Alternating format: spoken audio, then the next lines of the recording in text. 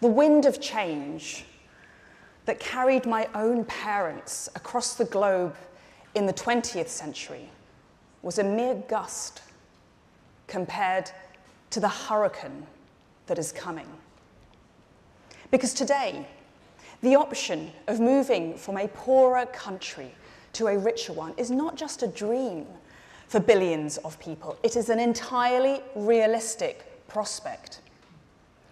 Every human, every single person has the right to aspire to a better life. As conservatives, that's one of the cornerstones of our philosophy. Indeed, without that dream, I wouldn't be standing before you today. But conservatives are also practical and realistic. Nobody can deny that there are far, far more people in poorer countries who would love to move to Britain than could ever be accommodated. Even if we concreted over the countryside, turned our cities into one vast building site and erected skyscrapers from Eastbourne to Elgin, from Hull to Holyhead, it still wouldn't be enough